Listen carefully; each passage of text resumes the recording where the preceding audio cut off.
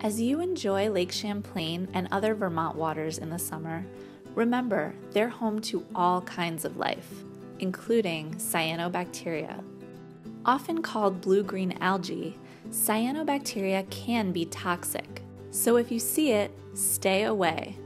But do you know what it most commonly looks like? Here are a few clues. If you see anything that sticks to rocks, plants, or the bottom of the lake, or if you can pick it up with a stick, it's not cyanobacteria. If you can see that it has separate leaves, it's not cyanobacteria either.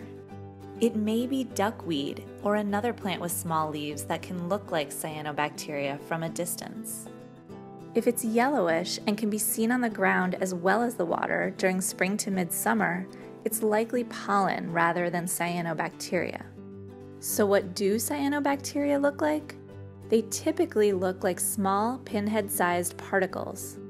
Under the right conditions, cyanobacteria may collect in a layer on the surface of the water. That's called a bloom. It can look like pea soup or a blue-green paint spill on the water's surface. The water could also look murky, a brownish green, milky green, or blue. If you think you've spotted cyanobacteria or you're not sure, don't wade, swim, or boat in the area, or let pets or livestock swim in the water, drink the water, or lick their fur after swimming.